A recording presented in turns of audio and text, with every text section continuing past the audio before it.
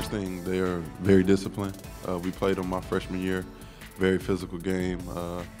They don't make many mistakes, so it's sort of like a Virginia game. They play very disciplined on the defensive end.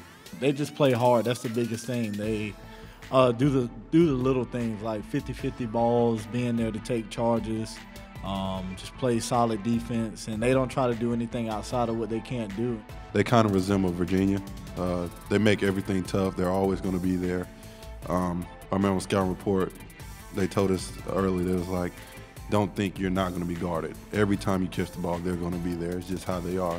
So everything's going to be tough. It's going to be more important for everybody to do better screening, getting open, working harder to get the ball, and all the little things. 50-50 ball, so it's more of a game just like Virginia. Pinson, counted and a foul. Jackson with a drive, left hand finish, yes!